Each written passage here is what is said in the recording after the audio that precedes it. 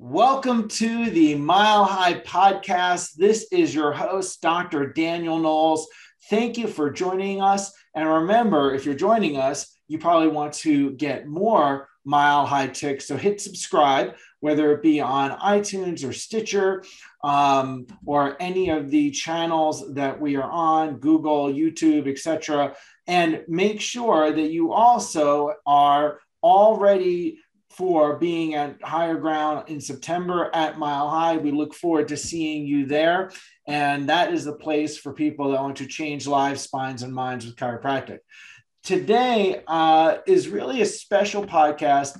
I'm super thrilled about the guest we're having on today, his energy, his enthusiasm, and his journey and story. And you're going to get to know him today on the podcast. You're also going to get to know him at Mile High because Jason Dulberg, DC2B, is one of the contest winners for the Mile High Speaker Contest. We decided to have a speaker contest many years ago because people were so enthusiastic about speaking. We thought it was a fun thing to do. And this year, the speaker entries were so phenomenal that we actually decided to pick multiple winners because our team was just so blown away.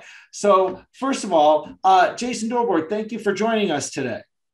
Thank you. I'm just super excited to be here and just talk to you about anything that can help anyone. So let's have people get to know you just a little bit better first, which how did tell them right now you're a student at Life University, fourth quarter. Is that correct? Yep, that is correct. And tell us a little bit about your journey to chiropractic. How'd you find your way into chiropractic? So I was blessed with being in a family that my dad is actually a chiropractor and I grew up in a chiropractic household. And throughout my life, I always felt a calling towards the profession, but I always kind of steered away from it and didn't really want to copy my dad. I went to college for political science. I graduated from the University of Florida, and then I sold real estate in college. And then I also tried to do a startup company, but every direction I went, I just always got called back to my roots. And I finally decided, you know what, this is for me. This is what I'm here to do. And now I'm just very excited to be pursuing my passion. Well, we're excited to have you here and excited to that you found your way and most often found your way to chiropractic. Most often people, so often here when I do podcasts, see it as a calling. And, honestly, regardless of what you do in life, when you're filled with purpose, it makes all the difference in the world, much more than being filled with money. It's good when there's money and purpose. That's even better. Okay. So tell us about what inspired you to find your way to chiropractic? What was your inspiration, or why did you feel drawn to it? So I grew up being in my parents' clinic. I would help them all the time. I'm sure your children were very similar. They would be behind the desk. They would meet and greet patients and get to know the people coming into the practice. And there were just a couple of people I remember one story that really stuck with me. There was this one man who had, I'm not going to say any names or anything, obviously, but I'm pretty sure he had stage 4 cancer. He was terminally ill, something like that. And he wasn't supposed to live very long, I remember. He had under a few months. And I knew this man for years. And he always kept coming back and kept getting care. He was in the office 3 times a week. And he was just so full of life and so vibrant. And it didn't make sense to me how he could have that diagnosis, but be the way that that I saw him to be. And it really just inspired me and made me feel that the chiropractic care worked so well for him. And just all the other people, there's probably thousands of patients in my life that I've met through my parents' practice. And I just see such amazing results for all of them. And I just see the way it changed their lives. And to know that I can have that same sort of effect on others, hopefully one day, it just felt like too much of an amazing opportunity to pass up. So then here I am. There you go. So now you've been to Mile High before as an attendee, once, twice, I don't remember. A couple times. Okay. I don't remember the exact, probably 2 or 3 times. But I specifically remember the first one, Danny, after you had your heart surgery. And I remember you being there. And I remember how passionate you were and how the show kept running and how important it was to everyone, just all the great knowledge and everything that went down. And I just felt so inspired. I remember that specifically. And then I went to 1 or 2 after that. And I just remember seeing the speakers and just thinking, man, I'd love to be up there one day. Well, there you go. And look at that. So then what inspired you to decide to enter the speaker contest? To be honest, I didn't know if I was going to win or anything like that. I just remembered being there sitting in the crowd, and I remembered feeling that I would like to be up there. I would like to share my own views and whatever research I can come up with. And so I got really inspired by a couple books I read and how they connected the world to chiropractic, to the universe around us and everything in between. And I just gave my all and tried to do a really good presentation. And I'm really glad that you gave me the opportunity. Well, honestly, the team did. The team scored your findings really high. And let me ask you this next question, which is, with you growing up in a chiropractic household, how did it impact you personally? Well, so growing up, I was actually very obese as a child. I was over 200 pounds, I remember, but I was very active. I was very flexible. I was very healthy. I felt no limitations. And I remembered comparing almost my own health to those of my friends and feeling that despite my weight and despite what I was carrying around, that I was just as capable, just as energetic, just as athletic and healthy. And I felt that I attributed a lot of that to the constant chiropractic care I've been getting since I was a little kid. And just things of that nature really inspired me in that direction too. Cool. Very cool. And then, so how has you probably had some vision of what it would be like to be in chiropractic school from either your childhood or seeing your family. What has chiropractic school been compared to what you imagined it would be like? So going in, for whatever reason, I really thought it was going to be different than how it actually turned out to be. I didn't know what per se that I was going to be learning, because I knew obviously I'd be learning about, the spine, chiropractic techniques, nervous system, all that. But going in, I just met so many like-minded people, and I just love all my professors, and I feel they're so intelligent, so dedicated to their craft. And it's just been such a great experience and just an excellent place to just learn and, grow and explore my passion with other people passionate about the same things. And so I really loved it. That's really cool. Very cool. And did it somehow like reaffirm some of what you learned as a child growing up, like in terms of your values? Uh-huh. I was, one of the things that kind of shocked me the most is I've been comparing almost the people who I knew during my bachelor's degree at the University of Florida versus the people who I've met in my chiropractic school and just their views and their opinions. And I love how this whole vitalistic philosophy that is chiropractic isn't just ingrained in the school itself, but it's in the people who go there and the way they do things and, the way they live their lives, and just healthy, amazing, great people. And I really, really appreciated every moment of it. That's very cool. That's very cool to hear. What's one of the, share with people how you see, like, not quoting any kind of book that you read that like, I read this, so I'm going to quote it and say it the same way. So I must be right. But like, what does chiropractic mean to you? What is chiropractic to you? To me, chiropractic, and I've told all of my friends and family and everyone who's known me growing up, I think chiropractic is the profession of just the most untapped potential of any other profession that I've ever seen. Being that there's so few people who go and see chiropractors regularly. There's so few people who understand its effects and how a full expression of the nervous system goes ahead and works so well within your body and helps you grow and develop and be the best version of yourself. And seeing, me, my family, my friends, other people who've gone through chiropractic care and the difference it made through their life, it just shows me this connection to everything and everyone else and being the full expression of who you are. Yeah, that's pretty right on.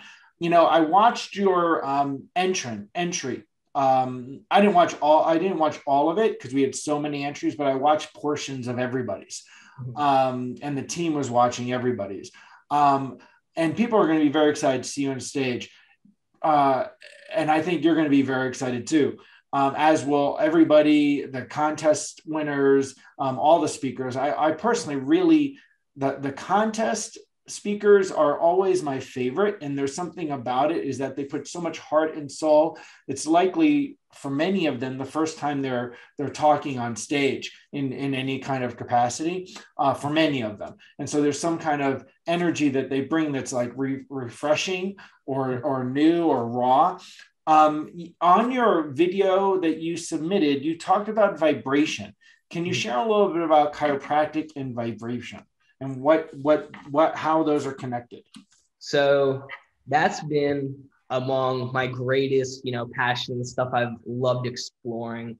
The biggest thing to me that I've discovered is that vibration is the language of all intelligence and all information. That any wave that relays any sort of information goes through vibration, whether it's the sound you hear coming out of this computer or you seeing it. But that goes for a lot more than just the world we see. It's the world within us. The way that our nervous system runs through neural oscillations, the way our brain waves connects our brain to our organs, and our whole body operates under this one unique category, all stemming from the brain. And the vibrations of the tissue cells, of the bones themselves, where a high frequency vibration, for example, may be inflamed tissue where it's red and tight and it's got too much tone, or you have hypotonic tissue with a low frequency that doesn't have enough rigidity to maintain the structure that it needs.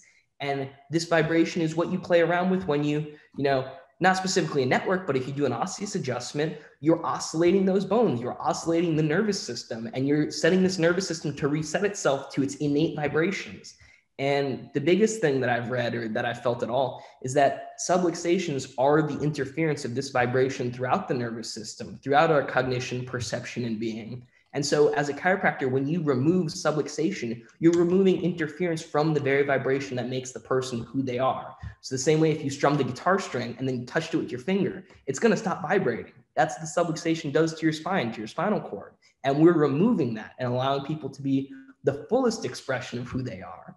So that's kind of how I got into the whole vibration oscillation connecting to the world around us in chiropractic. And I've just been very passionate about learning more about it and just applying it to everyday life. That's super exciting. And so when you're in school and you're thinking about the future, when you're thinking about, hey, I'm going to be practicing, what are your thoughts of what lies ahead for you? So I hope I have a very bright future for sure. And I think the biggest thing is I've met so many people in my life that when I told them that I was going to be a chiropractor or that I love chiropractic, so many of them say, why? Or what is it? Or they have no idea. Some even have a negative perception of it. And I understand throughout my own life experience how wonderful it is, what potential it offers to each and every human being. And there's so much of the population that has no clue. So my goal is to truly try and break the stigmatism and make it so that if you ask someone when's the last time you went to a dentist and they say, hey, it's been over a year, you'd probably be like, okay, you should go see a dentist. But if you say the same thing about chiropractic care, people are going to say, I've never been to one. What is a chiropractor? What is it? Only thing is, the worst case with the dentist, you need a root canal. Worst case with a chiropractor, you have, pinched T1 nerve going to the heart. You have some major organ issues. You can't walk, sciatica. There's a much greater magnitude of problems that stem from not having subluxations cleared. And just nobody really knows that. And I think that if I can, work to break that stigmatism and make it more of a public view, positive perception, it'll be great for everyone involved. Well, that's a really big calling. And here's the thing. You may have heard this adage or story, and many have, and you may not have heard it, but I know it's something that many people that have attended chiropractic programs have heard frequently, which is that a shoe salesman goes to Africa. And when he gets to Africa, he calls back to their company that send me home. I want to come back. There's no business here, no point in being here. No one wears shoes. And then the company sends another salesman to Africa, and the guy calls back and says, send more salespeople, send more shoes. No one wears shoes here. Okay. Have you heard that before? I actually haven't, but I love it. Okay. So, and that's a thing relative to chiropractic. Everybody has a spine, and it's a travesty that people don't know that. It's a travesty that the humanity doesn't know that. There's no shortage of spines distorted. There's no lack of people that are not receiving care for their spine and nerve system. And the possibilities are so endless. And as BJ Palmer said, we were left a sacred trust. And like, he really spelled out such a world of possibility for us, regardless of what methodology you use, but of impacting the world for the better. And the things that you said are such great examples.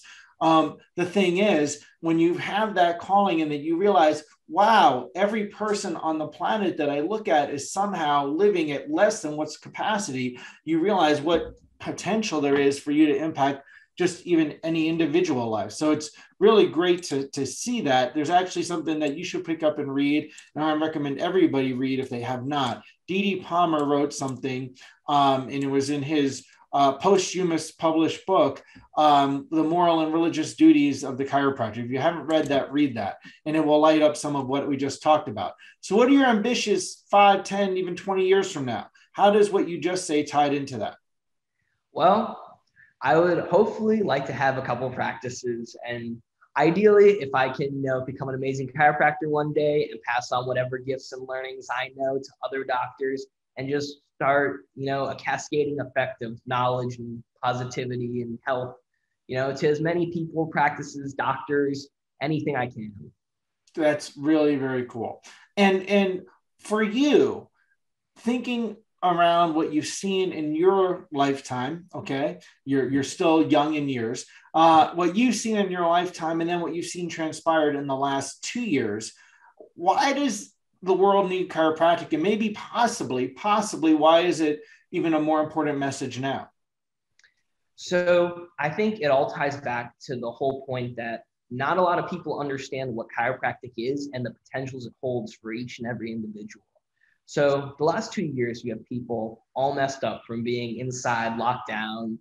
They can have subluxations from all sorts of other things that aren't mechanical trauma. It can be from chemicals. It can be from all sorts of social interactions that they're not receiving, and just their lives got messed up. And then even before that, I would say for my generation specifically, I'd like to think that everyone should be getting adjusted, because how many patients, Danny, do you personally have that are, 30s, 40s, 50s who've been messed up for 10, 20 years? And if they got cleared, got an adjustment once or twice even, minimum, in their 20s, how much different would their life be now if that didn't be a chronic issue, And I just think that, sure, lots of people my age are healthy and feel good and don't have any pains or any issues.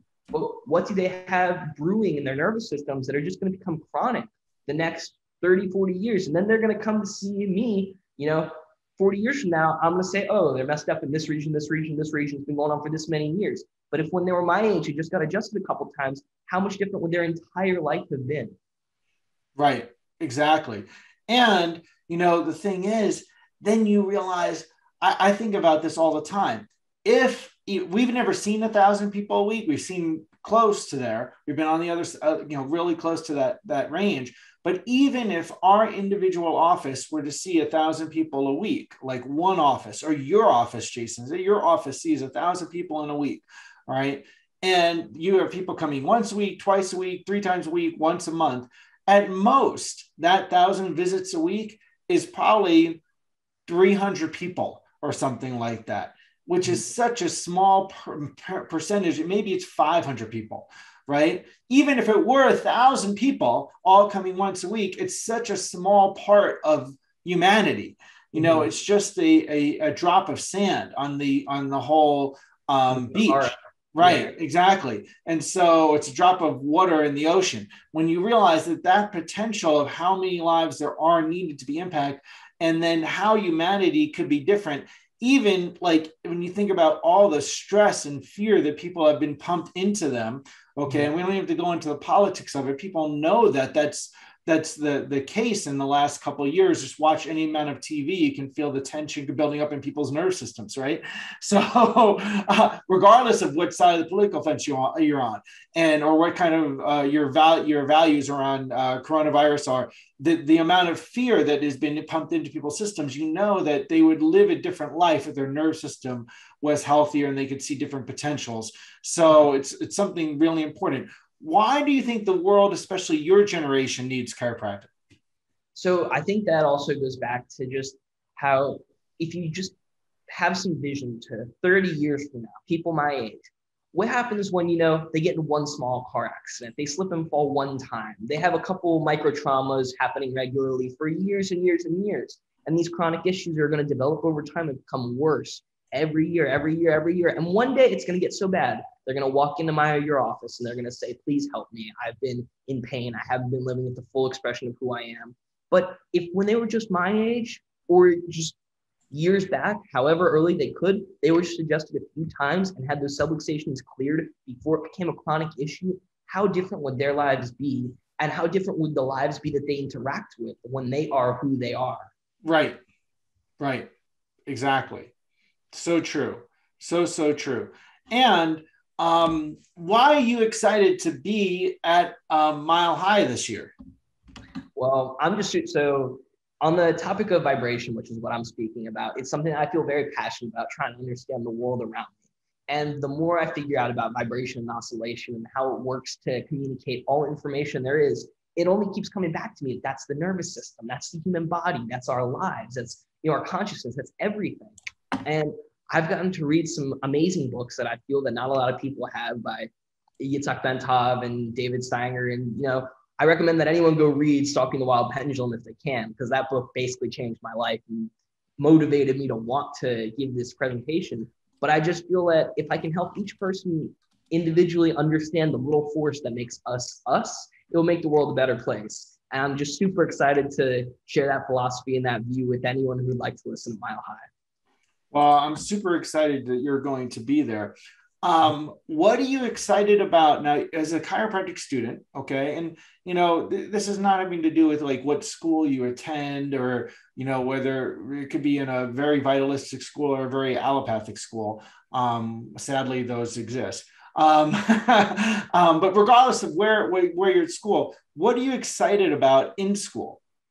What are you looking forward to in your education classes that you're super excited about?